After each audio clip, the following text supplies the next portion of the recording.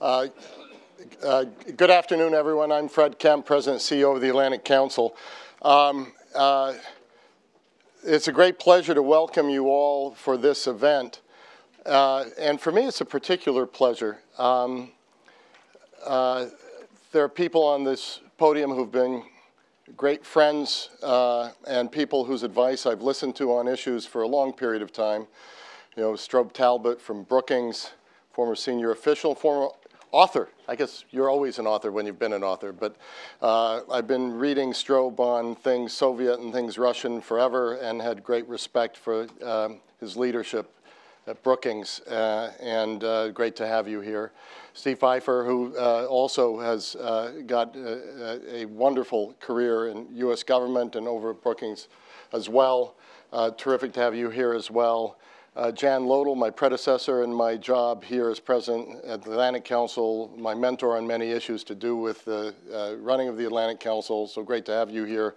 And then John Herbst, who we were able to lure to the Atlantic Council once we saw that Ukraine was going in the sad direction it was going, and who has really led our Ukraine and Europe initiative and our Patriciu Eurasia Center. So it's just a pleasure not only to have this strong of a group of people here, but when issues get tough and when moments become of historic importance, I think it's almost required of organizations in Washington to work and collaborate more closely with each other to make clear that the importance of the situation and the fact that, that we're in general agreement that something more serious has to be done about it. A year ago, the Atlantic Council recognized the gravity of the situation in Ukraine, and first under the leadership of our Executive Vice President Damon Wilson, organized our Ukraine and Europe initiative. This initiative is aimed at defending the sovereignty and territorial integrity of Ukraine as it moves toward an open society at home and European-oriented policy abroad.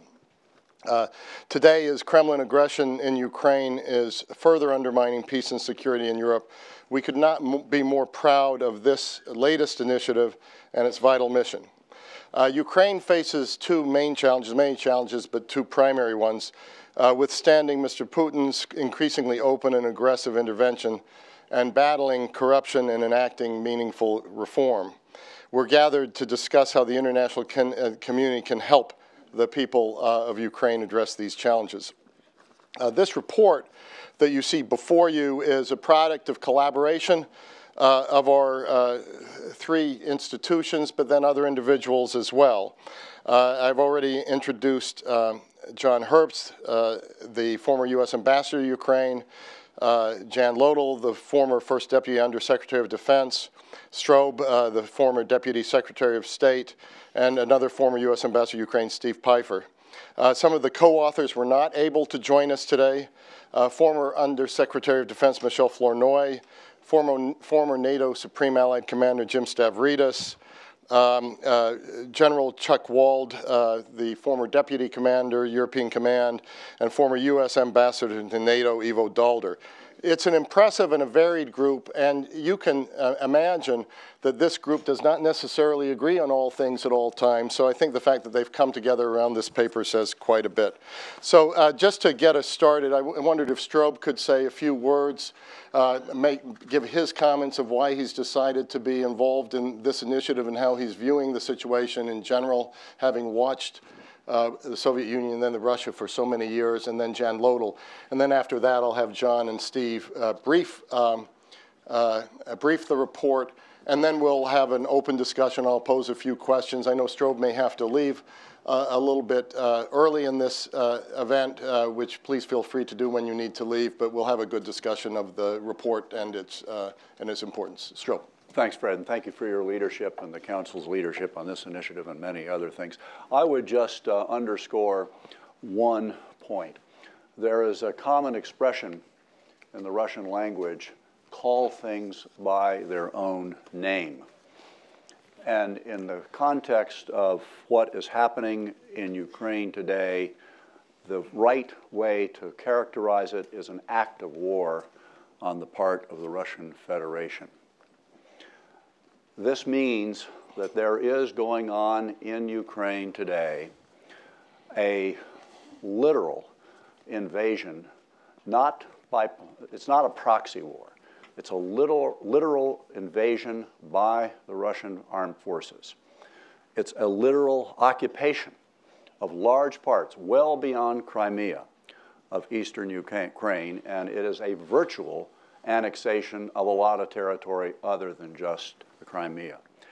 And in that respect, this is a major threat to the peace of Europe, to the peace of Eurasia, and therefore a threat to the interests of the United States, and I would say a threat to the chances of a peaceful 21st century. Jan? I agree completely with what Strobe said. I like to think of it as a threat to world order. My former mentor and boss, Henry Kissinger, has just written a book on this subject, and he talks about the difficulty of finding a way to structure a world order in this epoch. We tried to do that after World War II, based on some very old principles. And we added some tough new principles, one of which was the inviolability of borders. This was demanded more than anyone else, by more than anyone else, the Soviet Union, the predecessor to Russia. They had moved the border somewhat. Americans weren't so happy about that at the end of the war, but we went along with it in the Conference on the Security and Cooperation in Europe. And this is the first violation of this. Russia has not only violated this rule of international law, but many others as well. So that then leads to the question of what kind of approach can you take in these circumstances? Our view was that an approach of purely non-lethal military assistance, along with sanctions, wasn't quite adequate. After Putin had continued his thrusts and invasions, it became clear that we needed to up our military deterrence. And it were those considerations that formed the backdrop for our effort. Strobe, while we have you here, let me ask you a follow-up, and I forgive the briefers of the report for me to do that, but I think since we have the benefit of your wisdom here, I'd like to have you take a look at, you've been following the foreign policy, Moscow, the Kremlin, for many years. What lies behind this? You know, how would you assess the Kremlin's foreign policy path? What is the end game? And then what is your answer to what will be the dominant criticism of this report and the reason why defensive weapons haven't gone so far, or any weapons have gone so far from the West, and that is up the escalatory ladder, Putin will always be willing to go a little bit further than we are? Well, on the first point, what is in the thinking of the President of the Russian Federation, he's told us. If you parse what he has said, particularly over the last year, but with hints of it before that, he regards the dissolution of the Soviet Union as the great strategic geopolitical catastrophe of the 20th century. And he is, to the extent possible, going to try to reverse that. Now, he's not going to reverse it necessarily by recreating something called the USSR, but he is implementing what has, I think, always been a kind of fatal flaw, including for Russia's own interests over the centuries. And that is to define its own security in a way that makes all of its neighbors, and I believe there are now 14 of its neighbors, feel insecure. That, I think, is what he is up to. He is also, and this is a kind of biographical, maybe biological too, a biographical irony in that he is reversing the legacy of Boris Yeltsin. Had it not been for Boris Yeltsin picking Vladimir Putin out of obscurity and making him his successor, we would not have ever heard of Vladimir Putin, but we would also very likely still have something that deserves the name, speaking of calling things by their own name, a Commonwealth of Independent States. Ukraine is being treated by Russia certainly not as a member of a commonwealth, not as an independent country, and not as a sovereign state.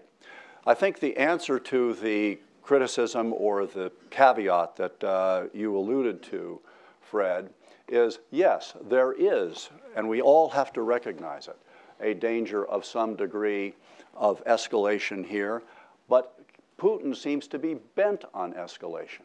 His overall strategy is essentially a double game: talk across the table and kill on the ground in Ukraine. And by the way, as a result, a lot of Russians are being killed. So the counter to that legitimate caveat is that for the West, led by the United States, not to up the ante in the deadly game that Putin is playing, is to invite Putin to continue to believe, which I think he does believe, that the West is soft, that the West is not going to stand up to him, and he'll just keep rolling. And not just in Ukraine. You know, I don't mean to escalate myself, but at the troops on the ground at some point, I mean, do the defensive weapons really, if this is an active war, if this is not a proxy war, I think your statement is a very strong one, and I thank you for that, of calling things what they are. If there is a major threat to peace in Europe and beyond, doesn't it call for perhaps even more than this? Well, what more means is, of course, ought to be an open question that is constantly looked at. I am not advocating, and I don't, and the report certainly doesn't advocate U.S. troops or NATO troops on the ground in Ukraine. I do think, however, to just take advantage of an opportunity to call into everybody's attention the importance of the Baltic states in particular. The Baltic states are members, are allies in NATO. I'm not sure that Vladimir Putin totally accepts that as an operating principle. He is unquestionably probing, particularly in Estonia and Latvia, little green men and more. And I think it is important to have real boots, including American boots and our European allies' boots on the ground in the Baltic states. Thank you for that clear answer. So John, Steve, maybe you can brief us on the report. All right. I think Fred asked a good question at the beginning when he said, you know, what prompted 8 people of very different views to get together so quickly on one issue? And it was quick. Jan proposed this idea just 6.5 weeks ago. And within 3 weeks of his proposing the idea, we were in Brussels. And within 6 weeks, we had a finished report, which you have in front of you. And the answer to that question is very simple. The revisionism of the Russian president is the greatest national security danger facing the planet today. And this revisionism he's made clear both in words and in deeds. He claims the right to protect ethnic Russians wherever they may be. He claims the right to have a sphere of influence, 19th century style, in the space of the former Soviet Union. He claims that if the rules of the post-Cold War world are not rewritten, there will be no rules. And to demonstrate that he means it, he partly dismantled Georgia, and he's now gone to work on Ukraine. And to make it clear that his ambitions go beyond Ukraine, as Strobe said, Mr. Putin, on the day that the NATO summit ended, kidnapped an Estonian official from Estonia. And a few weeks later, just in case the Balts did not get the message that they are not secure, he seized a ship in international waters in the Baltic Sea, a Lithuanian ship. Those measures more than made up for the decisions taken at Wales meant to reassure our Baltic allies that we've got their backs. So it was this that drove the 8 of us together and sent us to Brussels and then to Ukraine. In Brussels, as you can look, if you look at the report, you'll see the annex. We met with the Secretary General Stoltenberg, his deputy Sandy Vershbow, General Breedlove, and all of his senior staff, as well as Doug Lute, our ambassador to NATO, and a host of other perm reps. So we had an extensive set of briefings. And we learned some things there that, again, are in the report, but just to put them out there for you. According to our information, anywhere from 250 to 1,000 Russian military officers are in Ukraine, where they are engaged in making sure that the quote-unquote separatists are well prepared to continue their offensive in the country. To make this easier, since early December, hundreds of pieces of heavy equipment have rolled from Russia into Ukraine: tanks, armored personnel carriers, missiles. And the Russian advisors have been working on strengthening command and control. This is not a matter of quote-unquote Ukrainians rebelling against their government. This is an effort that was organized, financed, led, and in many cases staffed by citizens of the Russian Federation. And there should be no confusion about that. And I'll turn it over to Steve at this point. Okay, well, after Brussels, we went on to Ukraine, where we had meetings both in Kyiv and also in Kramatorsk, the front headquarters in northwest Donetsk. And we probably had about 20 meetings with senior Ukrainian military and civilian officials. I guess the one difference we did here between Brussels and Ukraine is the number of Russian troops that the Ukrainians say are in eastern Ukraine is significantly higher than the NATO estimate. But we did have the opportunity to get a very full picture of the situation in eastern Ukraine and a very clear picture of what the Ukrainian military needs. And we concluded that it's time for the U.S. government to provide serious resources to assist the Ukrainian military. The specific recommendation is for $1 billion in FY 2015, followed by $1 billion each in FY 2016 and fiscal year 2017. And we think it's important to get this money going and this assistance going as soon as possible. We also recommend that the U.S. government consider drawing stocks out of U.S. defense stocks to get it on the ground, in particular because there is a concern that when spring arrives in Ukraine, April or May, you may see a significant uptick in the fighting, and therefore time is of the essence. Now, we had extensive conversations both in Kyiv and also in Kramatorsk at the headquarters on what the Ukrainian military needs. And most of the assistance funds that we're talking about would go to non-lethal assistance. Perhaps the biggest requirement that we heard from the Ukrainians was for counter-battery radar that would allow them to pinpoint the origin of artillery and multiple launch rocket strikes out to 30 to 40 kilometers. One Ukrainian colonel told us that about 70% of their casualties are caused by rocket and artillery attacks. A second requirement is for medium altitude, medium range unmanned aerial vehicles or drones, which the Ukrainians could use to increase their tactical awareness and also designed to fix where artillery and enemy rocket sites are. A third requirement is for electronic countermeasures to disrupt opposition drones, which are being used extensively by the Russians and the separatists. And then the other non-lethal requirements were for secure communications, armored Humvees, and medical support equipment. We did make a recommendation also that the U.S. government change its policy, which currently provides only for non-lethal assistance, to provide for defensive lethal assistance. And the biggest Ukrainian requirement in that area is for light anti-armor weapons. The Ukrainian stockpile of such weapons is at least 20 years old. We were told about 3/4 of those weapons simply do not work.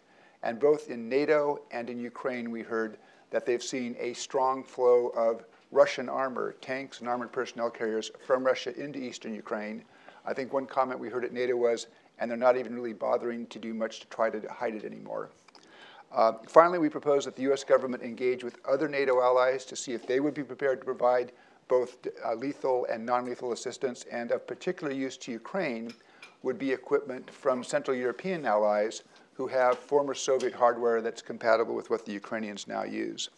Now, I think some fear, and Fred, you asked that question, is this going to lead the Russians to escalate? And our view was actually, as you've heard, no, the Russians have already escalated a lot over the last 10 months.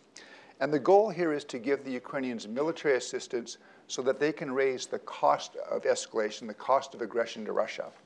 And it's not about giving the Ukrainian army enough to beat the Russian army. That's not going to happen. But if the Ukrainian army can raise the costs of aggression, it may be able to change that calculation in Moscow. It may be able to deter the Russians from further action. So the object here is to remove the military option, or at least remove the inexpensive military option from Moscow's toolkit. If the Ukrainians can do that with Western assistance, and you have Western sanctions continue on Russia, we think that there's a very good chance that Moscow will then look for another way, and that would be the path of negotiating a genuine settlement, which the Russians so far have not really pursued. And I would just close by coming back to a point that Strobe made. This is a question not only of responding to Ukraine's needs, but it's also a question of pushing back against Russia's challenge to the broader European security order. And if we don't take action now, there is a serious risk of further Russian incursions, further Russian attempts to redraw borders, and they may take place in places that we can't ignore. And the cost then to the United States of pushing back will be much more expensive than what we're advocating today. Steve, thanks very much for that, that clear description of the most important points of the report and what's behind your arguments. Jan, as the person who was really pushing for this group to come together, maybe you can brief us a little bit on what you hope the outcome of this sort of report could be. We read in the New York Times this morning from Michael Gordon, Eric Schmidt, commenting in part on this report that though President Obama has made no decisions on lethal assistance, that after a series of striking reversals that Ukraine's forces have suffered, the Obama administration is taking a fresh look at the question of military aid. Secretary of State Kerry planning to visit Kiev on Thursday. There's a report here in the New York Times that he's open to discussions of providing lethal assistance. And also the New York Times, Michael Gordon reporting that General Dempsey is also in that position, and that, as is outgoing Defense Secretary Chuck Hagel. So I don't know whether you want to comment at all on the fact that there's some movement in the administration, but maybe what you can speak on is what impact you hope this report will have.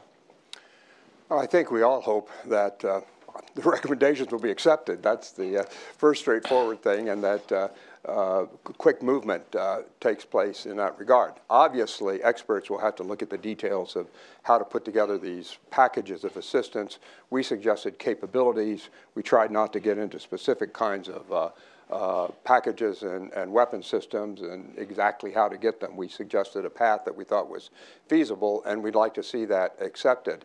I think that a lot of people inside the government and outside the government have seen this coming. We did not see this recent offensive coming. We got back and had our report pretty much finished before this latest offensive took place. And it's a pretty significant offensive. They're likely to be able to cut off a salient that the Ukrainian army has maintained, and perhaps trap some significant numbers of Ukrainian forces, and they've opened up another rail yard. And so there's a lot of military action happening right now that's not good. Obviously, this kind of aid isn't going to get there soon enough to handle this battle. But we would like to see, number one, an acceptance of the view that old-fashioned Clausewitzian deterrence has to be put in place here, that nothing short of actual deterrence in the form of a military capability that, as my colleagues have said, raises the cost to the point where it's not worth it for the other side to undertake an attack, and to implement something along the lines of what we suggested. And I'll emphasize that everything we suggested is defensive. We haven't suggested any offensive arms here. We don't think the Ukrainians particularly want them. They don't need them. They don't have any offensive objectives here, but they do want to be able to defend their territory. In terms of the broader political goals we have, I'd turn to my colleagues. I don't know, Strobe, do you want to add something to that? Well, the political goals and the economic goals are, of course, very much connected with each other, and we have two former ambassadors to Kyiv here who should follow up on this. But it is essential, I think, that while Ukraine is indisputably, nakedly a victim of a villainous act on the part of its large neighbor, Ukraine has lots that it has to do internally in order to finally get on the road to a modern economy, do something about corruption, and have in place the culture, the political culture and the economic culture of a modern state if Russia will allow it to be one. Let me open up to all of you on that, because having just returned from the World Economic Forum, I think that a lot of business leaders there were quite impressed by the economic team that Ukraine has put together. In fact, many who'd been dealing with Ukraine for many years thought it was the best economic team they've ever had together. How do these issues work together? You're in the middle of a crisis and in the middle of an aggression. you've got economic reformers at work, and at the same time you have to protect your country. So as you're thinking through this set of recommendations, how does it fit together with the economic side and the other elements of sort of a comprehensive strategy? Let me take a crack. I mean, actually, I think there are kind of 4 pieces here to that strategy that fit together quite well and complement one another. One part of this is financial assistance to Ukraine, provided that Ukraine is really moving on reform to help Ukraine do those reforms and get its economy to a better place. That's part number 1.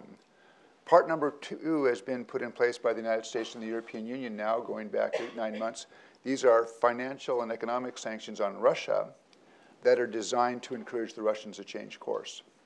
The third piece, I think, is this kind of military assistance where you want to get the Ukrainians to the point where they can basically close off that military option, where the Russians understand that continued attacks around Dalbetsevo or the places that have been going on the last couple of weeks have real costs. And if you can get the Russians to conclude that those costs are too much, then that points to the fourth piece, which is the actually getting them into a negotiation, where the Russians are prepared to deal in a way that takes serious account of Ukrainian concerns.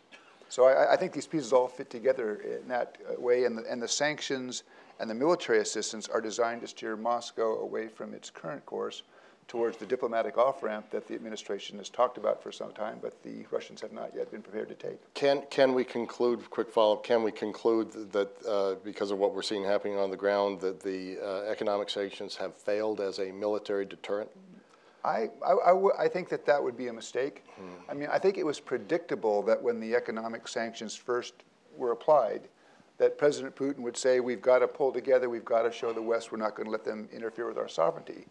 And that can work in the short term. The question in my mind is if the West can maintain the discipline on the sanctions, maintain sanctions, increase them as appropriate, how is the Russian population going to be thinking about this 6 or 8 months down the road? So I think we're playing a mid to long-term game here in terms of the impact of the sanctions. And if the Kremlin begins to see public support erode, that may be the key to getting them to adopt a different course. And at the same time follow oil prices, same time follow the ruble, et cetera, et cetera. But please, there are 2 points that you need to add to Steve's wonderful list. The first regarding sanctions policy. First of all, during the first 7 or 8 months of this crisis, Putin was trying to calibrate his aggression to avoid sanctions. Ultimately, he decided his objectives in Ukraine were worth taking sanctions, so he did that. But he's now hoping, and not just hoping, working to persuade Europe to lift the sanctions when the sectoral sanctions, which are the most punishing sanctions, are up for renewal in September. And so if he could achieve his aggressive designs now, and then let things quiet down, he would hope that the sanctions will come off in September. So a critical objective for us is to maintain the sanctions to help the EU decide to renew them in September. Because then with the maintenance of low oil prices, the effects on his economy multiply. So that's point 1. Point 2, and this comes back to your original question, it's extremely important for both withstanding additional Russian aggression and for Ukraine coming out in the right place for the government of President Poroshenko and Prime Minister Yatsenyuk to implement now serious reform. If they do that now, and it can be done despite the war, and the war even helps in the sense that most citizens in Ukraine understand that they have to sacrifice at this point in time. So if they can implement serious reform now, they consolidate their control, the Western-leaning agenda, the democratic open society agenda, in the vast majority of Ukraine that they in fact control. And it would make it harder, even if the Red Army were to push forward into Ukraine, for the Russians to hold on to that. So these are things that have to happen together. Thank you. So Strobe and Jan, and you can comment on anything you've heard, but let me add another question to this, and then I'll go to the audience. If the United States, and both of you have been in senior positions in State Department, the Pentagon, so you've dealt with alliance relations. Whenever you take a step like this, you have to think about impact on alliance. So if the U.S. Adopts these recommendations about military aid, what do you think would be the reaction in NATO? Will this be a test of unity of some sort? We've already seen a response today from Chancellor Merkel not saying this shouldn't be done, but saying that Germany won't be the one to do it, if I read her comment correctly. But Strobe, first you and then Jen. I would not have expected Chancellor Merkel to have either endorsed the recommendations of this report or to have indicated that Germany would be prepared also to provide lethal defensive aid. I think it is important that what she has basically said stops exactly where you said. I would hope and I would expect, particularly in Chancellor Merkel's case, that she would, as it were, say, we're standing back, but leave unsaid what I would hope would be a recognition that somebody has got to help the Ukrainians. And by the way, in general, while there's been an awful lot of bad luck visited on the world of late, and particularly that part of the world, it is extremely good luck that Angela Merkel is where she is today. There's an expression in Germany, and pardon my German, Putin-Versteher or something like that. It means somebody who understands Putin, and it usually means being an apologist for Putin. She is a real Putin understander, and I think that's why she has been solid throughout. Thank you for that, Jen. I will say that we talked a lot about whether what we're recommending should be a recommendation for NATO to do something. Some of us, myself included, had written earlier that NATO should take some action to help Ukraine as an alliance. And we did not say that. We said the United States should take the initial action. We think that some of the allies will come along very quickly. We've heard a lot from the Poles about things that they think they could do. They even have some equipment from the old Soviet Union days that could be immediately useful to Ukraine, and ammunition and things like that. And others will probably provide some help as well. But it perhaps is fortunate that we don't have to go through the process of trying to get a unanimous vote out of NATO to do anything that we've recommended. We have a new government in Greece. That's uncertain. They could slow things down. There's others in the alliance who might try to slow it down. But I don't think we'll see any significant overall objections to what we're doing. And I'll make one other little brief comment about the interaction between economic aid to Ukraine and what we're talking about. We're not talking about much money here. We're talking about $1 billion. You may have heard in the press that everybody's kind of agreed that they need at least $15 billion right away in economic aid to proceed ahead. George Soros has proposed a package that runs up to $50 billion in economic aid. They're going to have to buy some stuff themselves.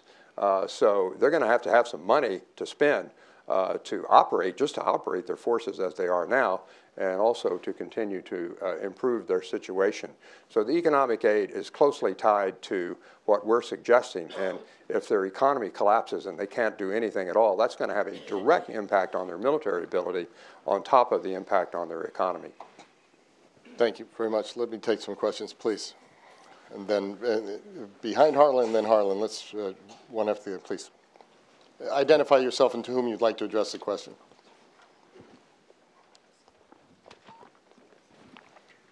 Thank you, and thank you for this effort. It's to all friends of Ukraine. It's wonderful to be here today. My question is from the Russian perspective. When we sift out the propaganda and we sift out all the noise, they've made 3 conclusions from August, the airport, and today's operations. Number 1, the Russians were stunned at the rate of ammunition expenditures. They didn't anticipate the logistical burdens of August, the airport, and today, which is why the train loads are coming in, et cetera. Second, they've noted that even controlling the separatists, they're able to iterate 2 and 3 times within the decision cycle of the Ukrainian military. And they have said that more than any specific weapon system, has given them the advantage in dictating events on the ground. So my question to the panel today is, if I think all of us here have a goal of either sending Cargo 200 back or raising the risk of Cargo 200 going back, shouldn't we be looking at general staff reform? Shouldn't we be looking at simplifying the chain of command between the volunteers, the National Guard, and the Ukrainian military? Shouldn't we be looking at, as I think Steve mentioned, excuse me, Ambassador had mentioned, command and control issues, and equalizing the operational advantage of the Russians. Some javelins on the tarmac of an airport will look great on YouTube and may change a tactical advantage. But if we can stand up the Ukrainian ability to even come close to the Russian operational cycle, won't that have the single greatest, excuse my French, force multiplier in equalizing circumstances on the ground? Thank you. Thank you. And who wants to deal with that question? I also wouldn't mind, Strobe, if you could deal with a question that's connected to this that we really haven't talked about, and that is this is ultimately about Russia, not necessarily Ukraine, although it's also about Ukraine. And at the Atlantic Council, we have just been saying ad nauseum that we want a Europe whole and free in which Russia finds its peaceful place. The administration is going through a policy review right now. How does one tweak this? How does one create a policy toward Russia? So first of all, maybe, I don't know which of you wants to answer the question, but perhaps we can also then segue to a larger question about how one guides one's overall policy toward Russia at the moment. You want to start on all that? Yep. We understand the importance of training for the Ukrainian military as part of this effort. And in fact, there's a good program underway with Major General Key out of Sakyur. And we endorse that in our report. I would add to that, though, that part of the Ukrainian problem relates to both the intelligence they have as well as to their communications equipment. Because those are, in the one case, very poor, in the other case, not very efficient. And they need help in those, between the training, the intel, and commo equipment, they can reduce this Russian advantage very quickly. Could I just 2 points very briefly? Unfortunately, General Wald couldn't be with us. I mean, he's the one who's actually worn the uniform. And my impression was, I mean, and I think we were pretty impressed by what we saw at Kramatorsk. I mean, there may be some broad problems, but at Kramatorsk, I think we felt we were meeting, the commander and a staff that was very professional, very understanding the problems that they had and the sorts of things they needed to deal with those problems. The other point I would make with just regards to the volunteer brigades is we do actually have address that in the report, a strong recommendation that the U.S. government urge the Ukrainians to integrate those battalions into the regular military and the National Guard so they come under military discipline. Now, I don't think we think it's a particularly good idea for these sorts of private armies. And certainly from the military perspective, the coordination is not what it could be. But your answer to the argument that these weapons, as in previous situations where the U.S. has sent weapons, will land in the wrong hands is? I think our impression, again from Kramatorsk, was that they would be taken care of in the appropriate way and that they would be used in an effective way. Strobe. Well, with regard to the review of U.S. policy, which we hope will also be the Western communities and the international community's policy towards Russia, I would hope that it would be, and I would expect that it would be, sophisticated and subtle in the following sense.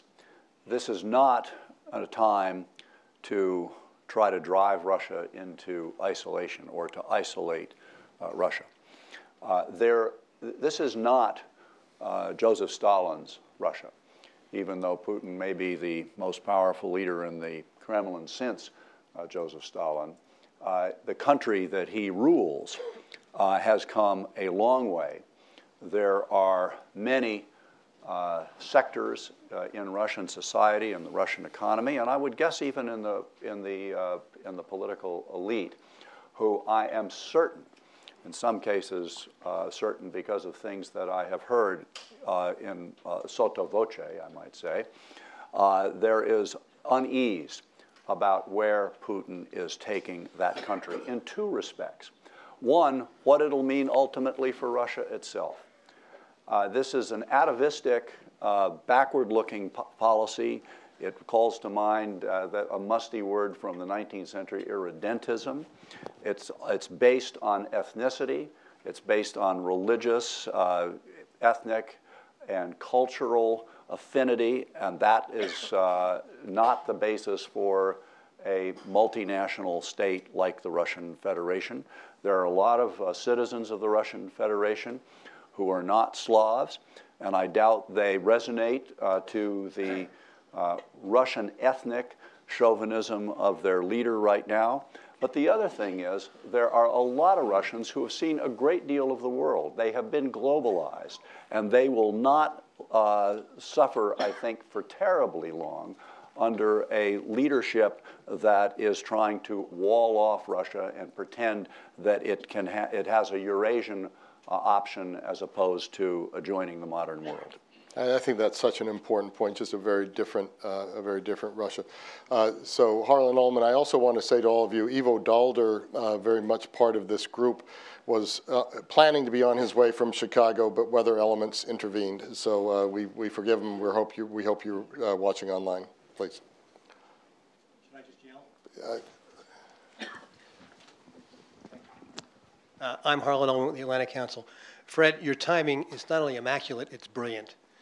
It seems to me that sometime this week the administration is going to adopt some of your policies so you can say you guys took the lead and well done. Having said that, and I agree entirely with your assessment of the tragedy in Ukraine, I'm far more agnostic and indeed skeptical about arming, not because Ukraine needs to be on equal footing, but I hear from your briefing very distant glimmerings to briefings 50 years ago about Vietnam. Now, I realize that Saigon is not Kiev and Hanoi is not Moscow, but the consequences of what we might do or might not do, it seems to me, need to be much more further examined. If I were Putin, and I think Putin ultimately is on the way out, I think he's got maybe 3 or 4 years, but if I were Putin, I would actually welcome rearmament and armament as something to my best interest. First of all, I can use that for domestic propaganda. Second, I can use that to rally what I would want to do, which would be to form an independent duchy of East Ukraine. The one area militarily that I have a huge order of magnitude advantage is in theater and short-range nuclear weapons. I would like to do a little bit of nuclear muscle flexing, and you see that's what he's doing with his Bear aircraft. And I'd like to intimidate the Baltics and the southern region more. So what prevents Putin from taking advantage of this? And as Fred, I think, quite rightly asked, escalating even more than he might not have had we not decided to go ahead and provide even minimal arms to Ukraine, who desperately needs them. Yeah, I think this is the fair question, and we'll try to go through as many questions as possible. So maybe Jan, take this. Anyone else here wants to do a quick answer to it? But this is really the question that comes up also among my Polish friends, which is you have to do when you go in this path, then you have to deter, and make sure that you don't just provoke without deterring. So what is your, Jan? Maybe you pick it up first, and then others on the panel as well. Well, one can't predict these futures. Obviously, there's some risk. We see a tremendous risk at doing nothing, because what we see happens if we do nothing is that he pushes ahead. He probably opens his corridor, perhaps even from Mariupol to Crimea. Crimea is very difficult for him to maintain without a corridor there. He's pushing toward his Novorossiya goal that he says. Once he does that, all bets are off for a Europe whole and free, for our whole strategy, for everything that we've tried to do. And we may or may not be in a full-scale Cold War, but we're in a very different world. Steve Hadley sat in this chair just a few days ago and argued that he thought we already were in a very different world, and it could be that that's the case. So, and I think the Vietnam analogy is very, very weak. It just isn't the same situation really quite at all, and I won't elaborate that here except to just assert that. So I think when you think carefully about what the alternatives are here, that to leave the Ukrainians completely unsupported here in a military sense, although we're trying to support very strongly through the sanctions and the other things which are very important. The other thing is, if Putin does these things, there will be worse sanctions. There will be more problems for Ukraine. There will be more problems for his government. And these are not things that we had as tools available to us in the Vietnam era. So we have a lot more tools now than we used to have. I think that we need to understand the problem. And the problem is not Putin's Ukraine policy. The problem is Putin's broader vision of revision throughout Eurasia. Now, we can decide right now that it's not in our strategic interest to let Putin have his way in Ukraine, in Georgia, in Kazakhstan, which he also threatened back in August, and for that matter in the Baltic states, which means we'd have to be willing to give up Article 5 as a serious deterrent, because Putin's objectives appear to include the Baltic states. So here's what we need to do. We need to give Ukraine the arms so we raise the price of Putin's aggression in Ukraine. At the same time, and Strobe mentioned this, we need to have a very serious deterrent policy in the Baltic states and in Poland. What we did in Wales was completely inadequate. The alliance labeled ISIS a strategic threat, an existential threat, and said nothing comparable about the world's greatest nuclear, or one of the two greatest nuclear powers in the world. We need to put serious forces into the Baltic states as a deterrent there, as we give Ukraine the ability to fight Russians on the ground. In that case, if you do that, you keep the sanctions on, the economic problems in Russia grow greater, Russian casualties going back home grow greater, and Putin cannot explain to the Russian people why Russian soldiers are fighting in Ukraine, which is why he's lying to them. Decisive action across these specters makes sure that we can stop him before we have a problem in the Baltic states. I might just add just briefly that polls have consistently shown that although a large number of Russians support Putin's policy in general towards Ukraine, those polls also show that only a very small number favor actually having the Russian army fighting in Ukraine. And that's why I think the Russian government has gone through extraordinary lengths, and I think disgraceful lengths over the last 5 months to hide from the Russian people that the Russian army is in the Donbas. And those who respond to those polls are not exactly getting a broad spectrum of information. Probably true, yes. Please, here. I'm Basil Scarless. I used to work at the State Department on economic issues.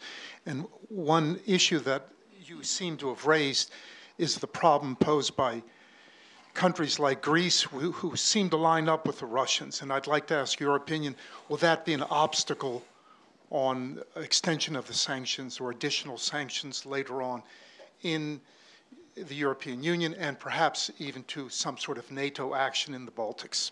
Which of you would like to address that? Strobe, maybe. And we have a situation, I wouldn't say just Greece, but an issue of potential divisions in Europe where the Obama administration, I think, rightly says one of its achievements thus far is actually keeping Europe and the U.S. together. I think Greece is sufficiently burdened with its own problems that it's not going to become an obstacle on something that doesn't bear directly on those problems. Ambassador. Thank you for a great report. I have one question.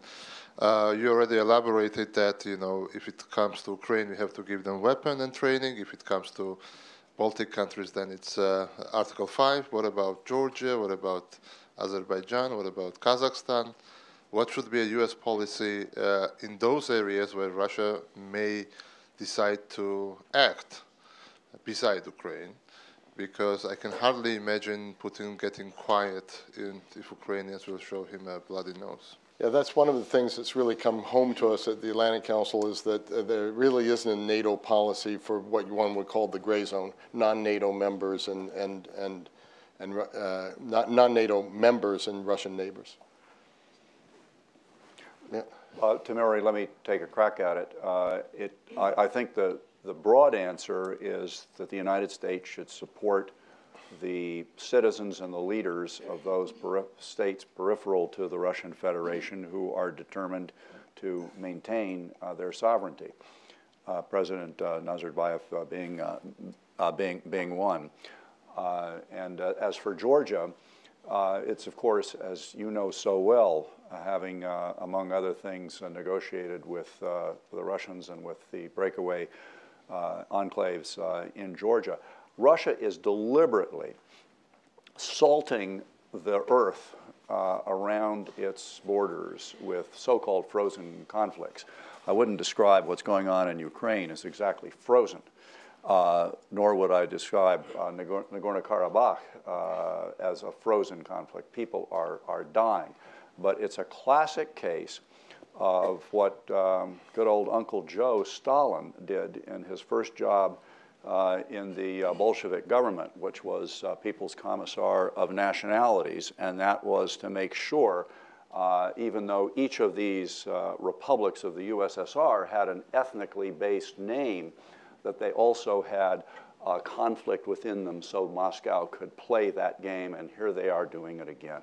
And it's going to backfire because the kinds of conflicts that can arise from diverse ethnic communities within a state exist in Russia itself. The word Islam has not come up in this conversation. A significant portion of the Russian Federation's population is, at least culturally and historically, and in terms of their names, have Muslim pasts. And the increase in chauvinism, Russian chauvinism out of Moscow, is creating an opportunity for wild and crazy guys in turbans in Afghanistan and places like that to be already escalating not just the threat, but the actuality of extremist Islam inside of Russia. So that's yet another way in which this supposed great strategist, Vladimir Putin, is doing something that is strategically very, very dangerous to his own country. The one thing also in answer to your question is Steve Hadley on this stage a couple of days ago, former National Security Advisor, was talking about how one cannot continue to allow frozen conflicts to stop a forward movement in relations with the European Union or NATO with given countries, because that just incentivizes those who create the frozen conflicts. But please.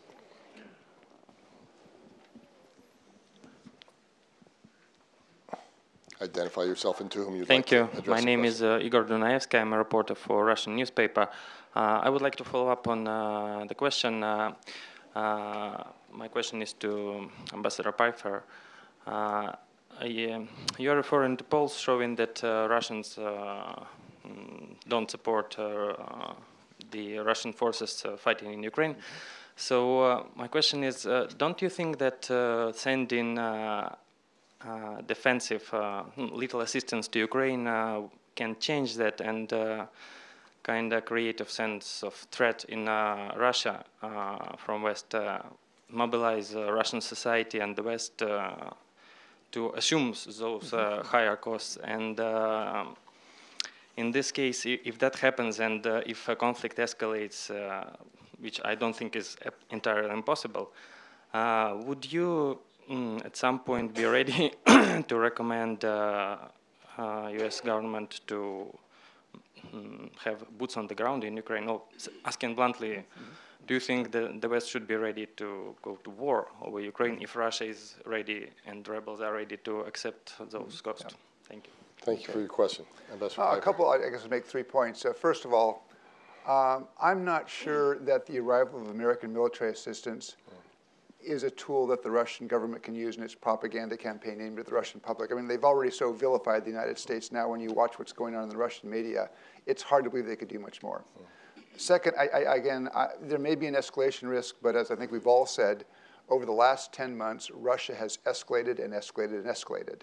And the question now is, can we give the Ukrainians the tools to deter further escalation? And the third point, again, would be looking at defensive arms, that sort of capability.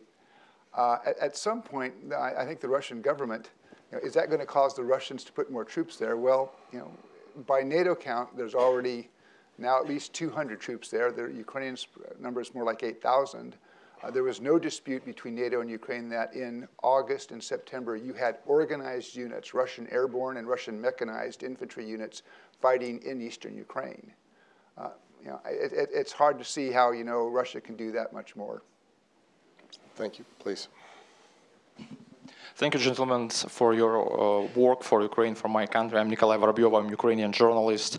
I've spent totally 2 months in battle zone in fall and in June. So it was in Debaltsevo, near Donetsk airport, and all around. So thank you again. And I have my questions not from me, but from my friends in the battle zone right now.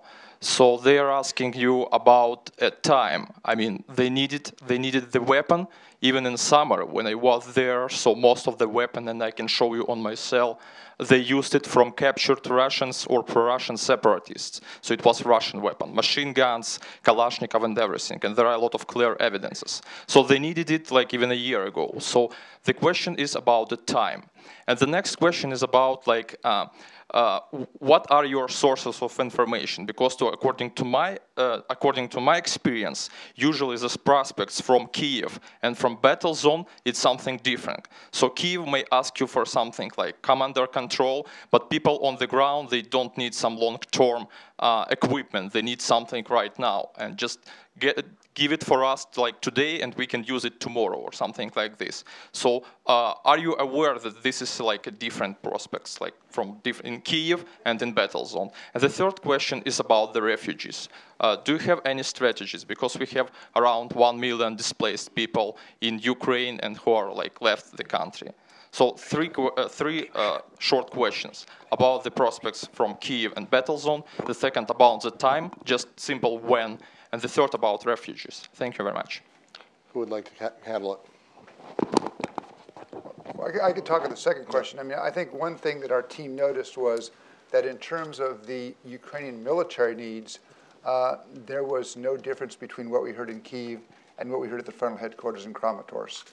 You know, the recommendations that we've made there for both non-lethal assistance and also for light anti-tank weapons were very much articulated in very clear terms and almost identical terms, both in Kyiv and Kramatorsk.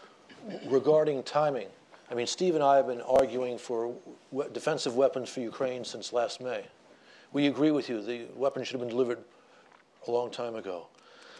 Unfortunately, things in Washington sometimes work slowly. And we hope our report will energize the debate within the administration, as well as energize Congress to further action. I am optimistic, but my optimism says it'll probably take months for the decision to be made and any weapons to arrive. But we'll have to see. And on refugees, this is a very difficult problem. I know that USAID has been in Ukraine, done some good work, at least surveying the extent of the problem. But I know more work needs to be done. And I'm afraid I don't have much more to answer than that. Thank you. Just to add briefly that you know, the United States actually does have an assistance program to Ukraine underway with non-lethal equipment and support of various kinds. I think it adds up to about $70 million, in fact. And there's a study underway on how to implement the $100+ million that were authorized. So there's some thinking that's been done there.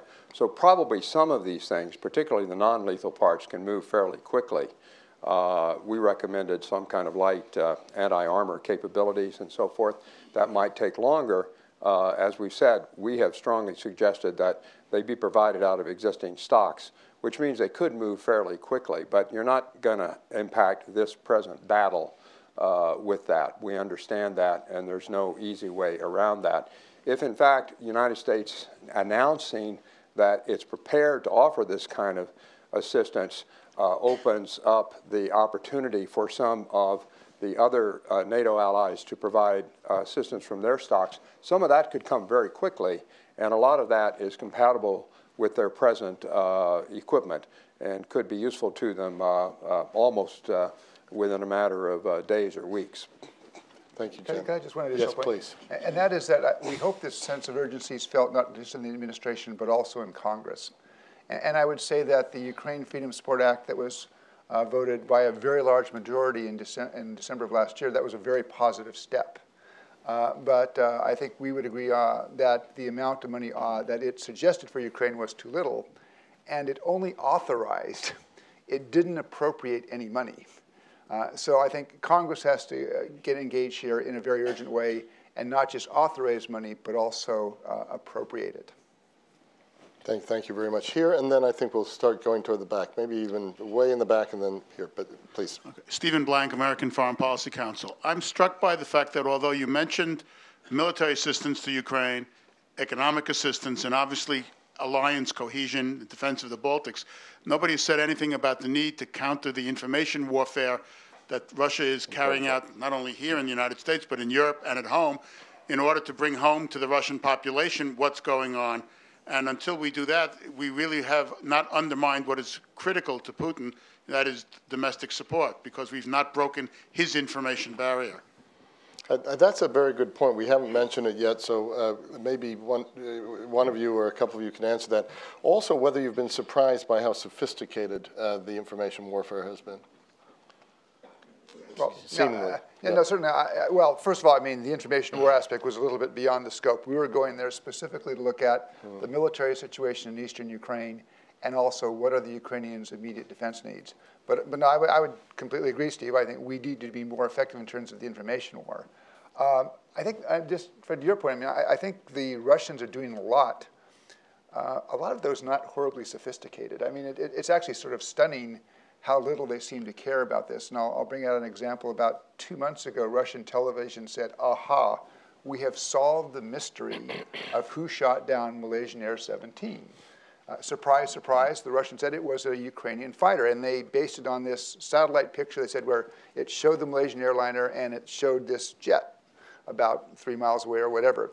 And it took the social media guys about 15 minutes to pick this thing apart, saying, well, yeah, if you look at the Boeing jet, in fact, the logo's in the wrong place. It's not a Malaysian airliner. If you look at the fighter, it's first of all, it's coming from the wrong direction given where the jet was hit. And it's not the Su-25 that the Russians have been saying since last July that shot it down. It's a totally different type of airplane. And then somebody a lot smarter about these mathematical calculations than I said, well, if you take this, if you assume that this was taken from a satellite about 200 kilometers up, and you do the math, that airplane's actually about 3 kilometers long.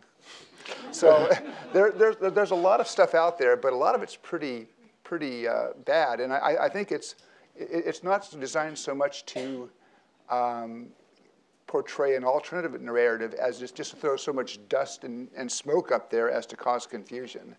And there's got to be an information war that calculates precisely that. I'd like to add 2 points to that. The first is, Fred, I agree with you that the packaging has been sophisticated, slick. But Steve's right that the message has often been rather weak. But as long as they keep pumping out quantity and they can maintain a monopoly on their own information space, it's reasonably effective. But there's a second point which comes back to Steve's question. I also agree with the premise of that question.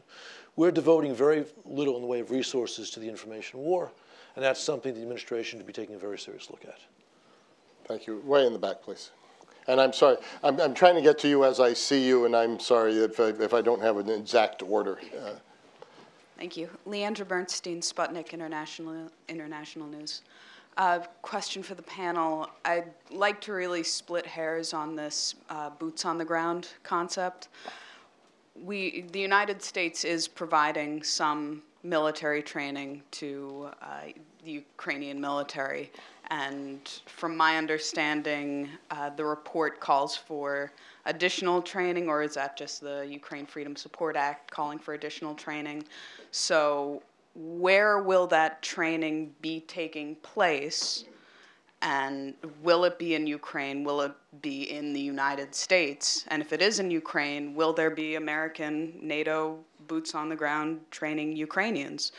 And just secondly, I would appreciate a little bit of a forecast, if you could, about Kerry's upcoming visit.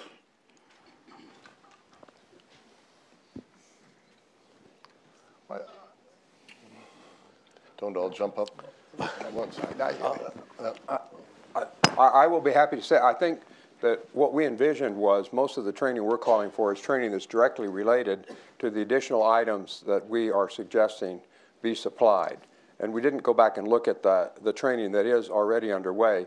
We did hear a short briefing on that while we were at SHAPE headquarters and did meet the senior officer who's responsible for all of those programs. There's quite a bit of American effort underway, some of it from NATO and some of it from the embassy in Ukraine, to do some things like that. So there's an infrastructure there that ought to allow the kind of training that we're talking about, which would be additional, to be stepped up. And there are Americans in Ukraine today doing that, and yes, Americans would have to be in Ukraine to do this additional training. I don't know in detail whether it would be possible to bring some Ukrainian officers, officials to the United States. I think we sort of, at least I sort of presumed that it would probably mostly happen there. I would add one caveat as well. Often the phrase boots on the ground means soldiers who are in the fighting zone if not actually fighting. And that's not what's being contemplated as far as we know. And for that matter, we're not necessarily recommending that either. As for what Secretary Kerry is going to do, although I'm no longer a diplomat, you have to be careful about what you predict. I suspect he'll go with a lot of sympathy. I'm not certain he'll go with a lot of packages. But normally when a Secretary of State travels, he brings at least something, or she brings at least something. I would just say that the plans, as I understand it, for training of I think it's 4 battalions of the Ukrainian National Guard. That training will take place at Yavoriv, which is in far western Ukraine, almost on the Polish border, well away from the conflict zone. And moreover, I think we did recognize this point is that in the report we did say that the equipment that should be provided to the Ukrainians, they should be capable of operating it and maintaining the field without having American personnel there. So we did draw a line there. Thank you very much. Up here, thank you for being so patient. Please. Stefano Stefanini, Atlantic Council. A very quick question on the short term. I'm based in Brussels. In my current life, more on the EU side than on the NATO side. And in the EU environment, all the debate is about sanctions and about, as you said, the renewal of the sectoral sanctions that are due in July. Do you see Putin going for more offensive, and with that he will foreclose any chance of having an easing or not renew the sanctions, or some apparently conciliatory gesture and trying to influence the debate on sanctions? Because in the short term, you say between now and June, is either one or the other. There aren't many ways to finesse a way in between, I think. Thank you. Yeah. Well, I think we heard probably 3 scenarios for separatist and Russian military actions. The first scenario, which I would argue is in play now, and that is basically consolidating the line of contact. So there was the attacks on the Donetsk airport 2 weeks ago. There's now this very active attack that's going on the salient around Debaltseve. And I mean, one of the things that if you look at a map starting September 5, where the line of contact was, and then look at how that line has moved, the separatists and the Russians have occupied in excess of 500 square kilometers beyond what they had in September. So basically that kind of consolidation would be scenario 1. But there were other scenarios, maybe less likely, but I think still the Ukrainians are thinking about them. Scenario 2 would be to take Mr. Zaharchenko, the so-called leader of the so-called People's Republic of Donetsk, who says he wants to take all of Donetsk and all of Luhansk. So that's the second scenario. And then the third scenario, which has been up there, but I think was probably in terms of what we heard in Ukraine, would rank third in terms of the scenarios, was that there might be a Russian push all the way to create the land bridge to Crimea. And again, I mean, I don't think there's any doubt that the Russian military could do that. The question would be then, how would they garrison it? Because we did hear from several points that there are active plans for partisan conflict if there is a major Russian advance to the west. Regarding sanctions, again, the most important sanctions come up in September for Europe. And I think Mr. Putin is hoping he'd be able to persuade the Europeans not to renew them. Because when you renew sanctions, everyone has to vote for them again. You need unanimity. On the other hand, and I heard this in Brussels on my last trip, that in EU practice, there's a condition given for laying down sanctions. And if that condition is not satisfied, the sanctions have always been renewed. And I think that precedent, plus the fact that Mr. Putin continues to escalate in Ukraine, increases the odds that the sanctions will in fact be renewed. And that's why, for me, next September may be the critical date this year in the crisis. If the sanctions are renewed, Russian aggression in Ukraine is under serious threat, which is a good thing. I think it's July. I may be wrong, but I think it's July. Some sanctions came in July, others were in September. Please. But you're right, July is also important. Here and then across. Yep. Andrei Larionov, Cato Institute. 2 questions. First, there is a serious debate going on, maybe in slightly indirect way, about the military versus non-military solution to this war. There is a line goes on that there is no military solution. But your report seems to suggest that there should be military assistance to Ukraine, and certainly a lot of debate goes about the fight. So what would be your stance, whether there is no military solution to this war, or there is no non-military solution? I'm gonna hand to Jan Lodal, but if you read the last paragraph in the executive summary, I want to make something very clear. The Atlantic Council in general, any one of our reports doesn't speak for the entirety of the Atlantic Council. The Atlantic Council has many points of view. This is a report from this very, very important group that has gone out and gathered this information and come to these conclusions. No one is celebrating the situation that we're in with Russia. We know that a stable and secure Europe requires Russia's being a peaceful part of it.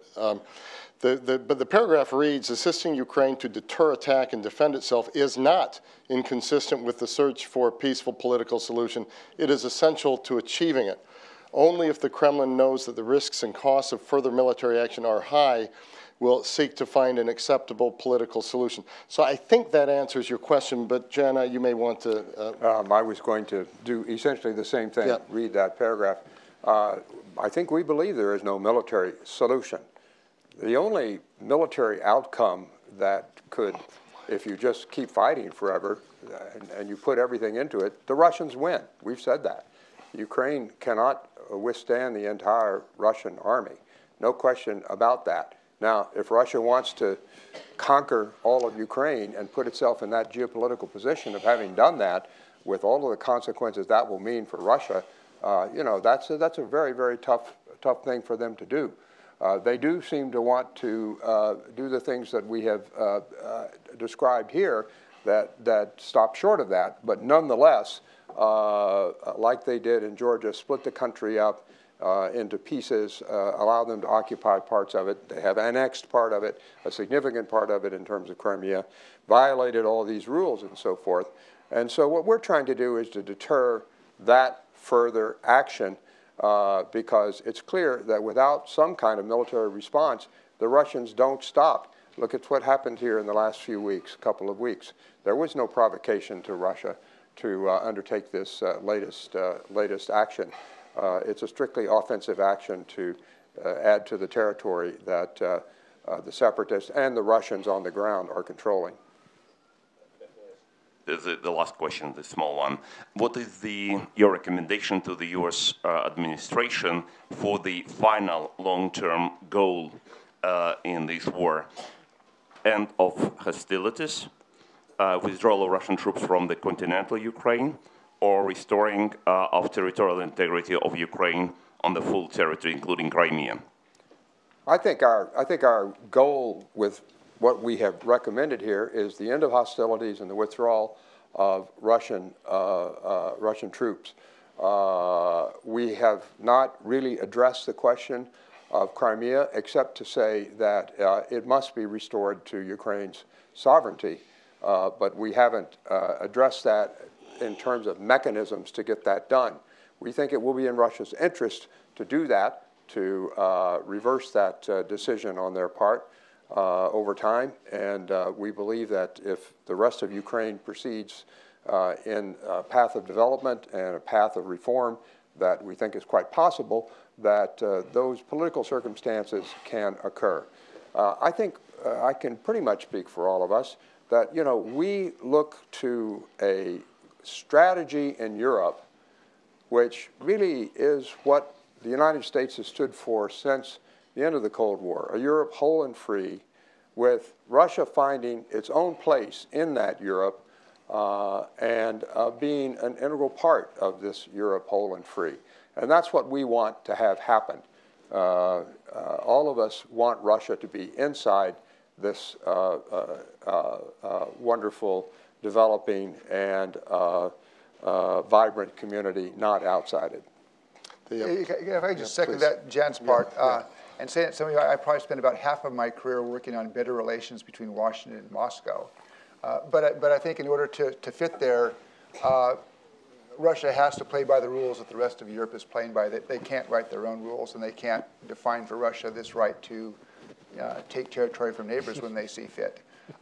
Just one last point on the question of eastern Ukraine versus Crimea. This report focuses on eastern Ukraine, but in that case, I think we really took the lead from the Ukrainian government, which I think has made the correct decision to say now the immediate focus, the most urgent issue is eastern Ukraine. And Crimea has to be addressed, but that's a longer-term problem. And let me just add that a month from now, the Atlantic Council is going to have an event on presenting a report on the human rights situation in Crimea. So stay tuned. Yeah, anyway, just sort of cascading down, you have an international law issue, you have a European border issue, you have a Russia issue, you have a Ukraine issue. So as we look at this as the Atlantic Council, we have concerns at all those levels. Please. Thank you. Jeff Mankoff with the Center for Strategic and International Studies. I know the focus of the report is on the military side, but since you mentioned that the goal of providing military assistance is to move closer to a diplomatic solution, I was wondering if you'd given thought in the report, or if you had thoughts more generally about what that solution would ultimately look like. Because, of course, if defensive weaponry is what's being provided to the Ukrainian military, then presumably that can stop additional, or raise the cost at least of additional Russian aggression. But it's not going to change the facts on the ground in terms of the areas in eastern Ukraine that are already under Russian or separatist control. So when you're thinking about what a negotiated end to the conflict would look like, what would you propose doing about those areas that are essentially under military occupation, and that no amount of defensive military assistance is going to allow the Ukrainian military to take back? I apologize if I wasn't quite so clear on that. I think I said in answer to the previous question that our, I think, objective here for a resolution is withdrawal of all Russian troops from that area and returning that area to Ukrainian sovereignty. Ukrainian themselves, the government has made clear that they're prepared to countenance a variety of special arrangements for that area to ensure that there is some reasonable degree of autonomy there. But the border needs to be back where it was before it was overtaken by Russian forces invading.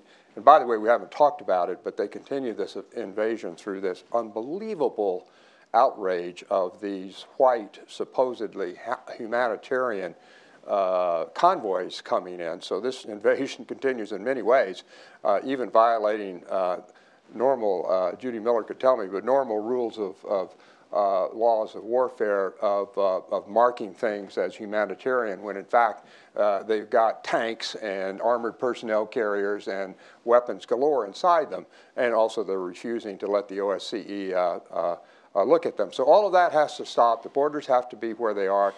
Ukraine has to have control of that border. Russia has to close that border, and their troops have to be taken out of there. Is where we would see that, where we would see a reasonable solution. Those are all, by the way, points that Russia agreed to in the September 5 ceasefire agreement in Minsk. Exactly. Thank you. The Ambassador of Ukraine in the United States, good to have you with us, sir.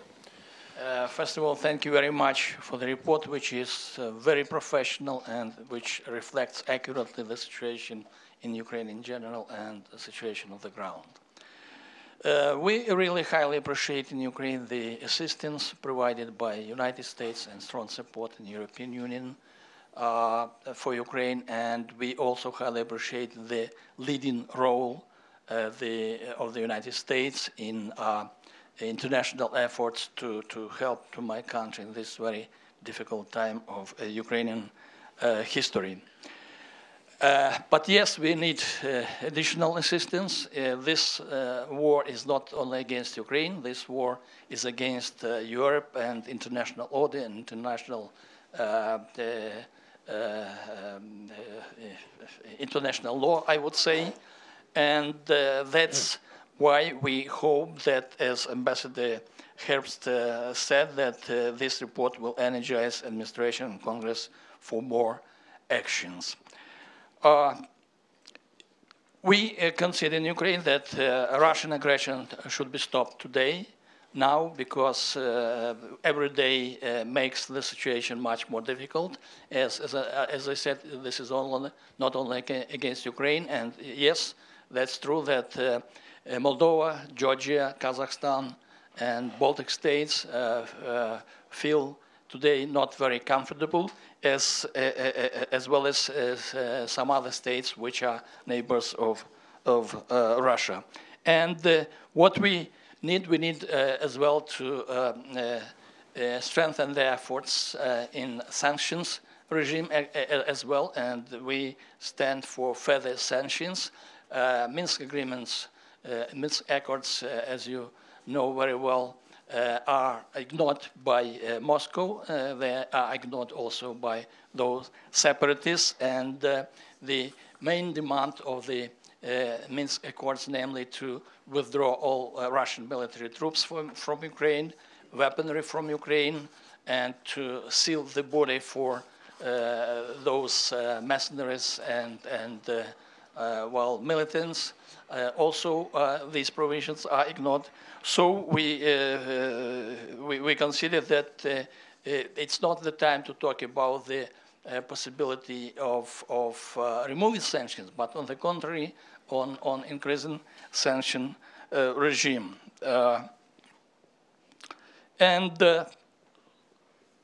Yes, the territorial integrity of Ukraine should be restored, and otherwise it will send a very wrong signal to the world that bigger countries can change borders by force, and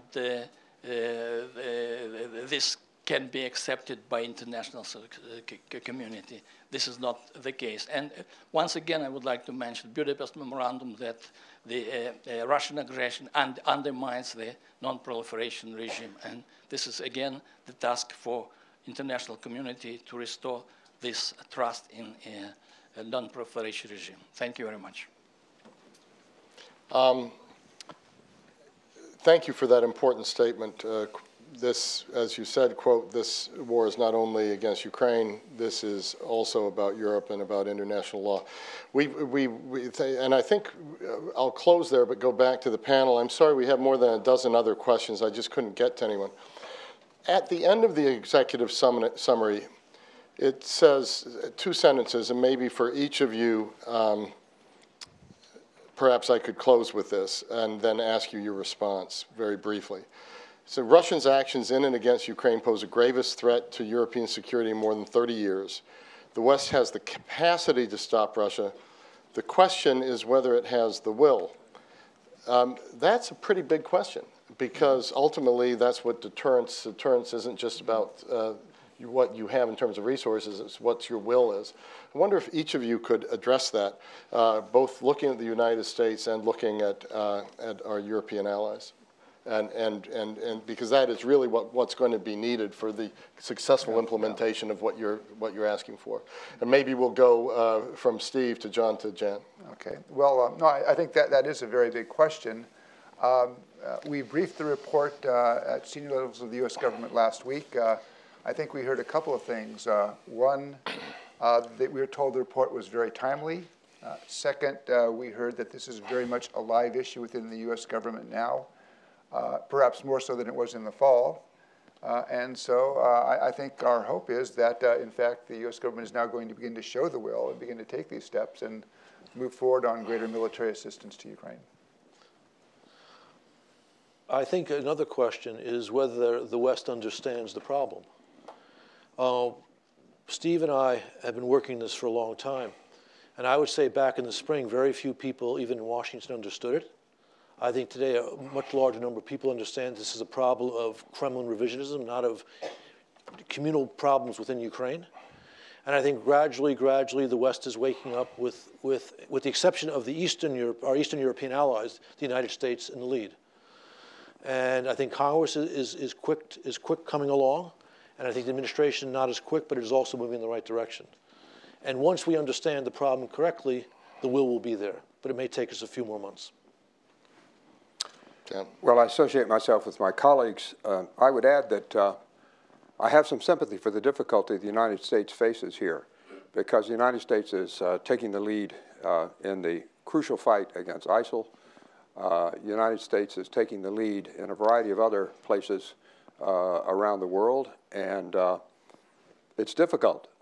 We have our own challenges here. We have our own politics here. So we need the help of all of our allies. We're getting the strong support of our allies. The sanctions regime is really quite amazing when you think about it, that this has come about as quickly and as strongly as it has. We don't believe that what we're suggesting here is a major increase in exercise of will.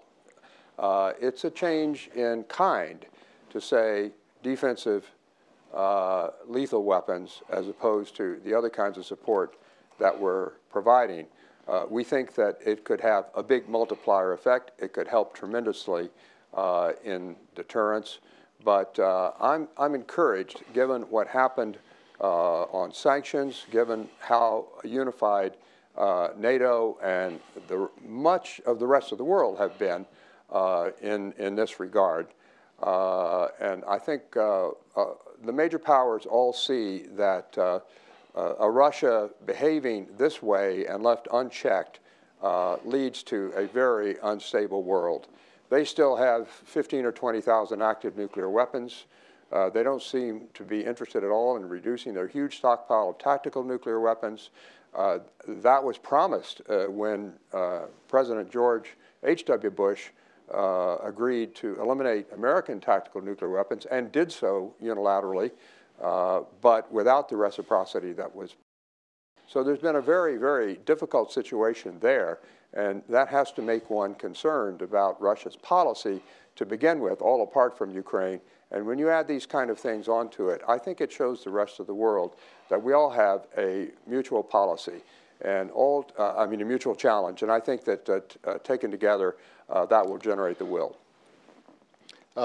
Thank you so much, Jen. Let me just close by saying that the authors of this report are serious individuals, and they are not saber rattlers. These are people who have served the United States in very important capacities and have done that as very moderate individuals who only come together around this kind of a report when they see something of historic significance where by not answering it we could turn out worse.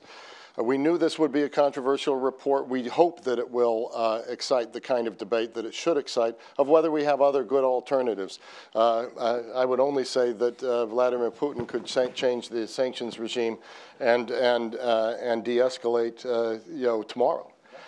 So it's really in his hands more than anyone else's hands. I think we were all moved by Strobe Talbott's opening comments. Saying that we shouldn't mix words any longer, that this is an active war, not a proxy war, a literal invasion, not a virtual one, and a virtual annexation, and that it is a threat to the peace of Europe and beyond. It's hard to argue with any of that. Those are the facts. How one handles it and how one comes to terms with this, I think serious people will disagree. But I thank you all for coming here.